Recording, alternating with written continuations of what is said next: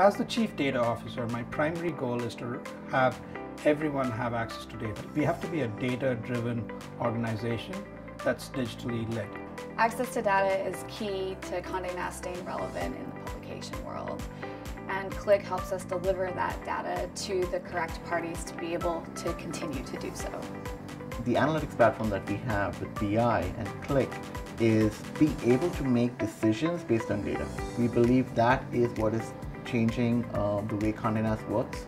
That is the one that's moving the company forward, and it's truly part of the digital transformation. So when we create new solutions, a new architecture builds, we bounce it off of Access because they are the leaders, or they have a dominance in the space. From a Condé Nast perspective, we built the analytics tools, we built the data capture mechanisms, the delivery mechanisms of content to wherever the audience is.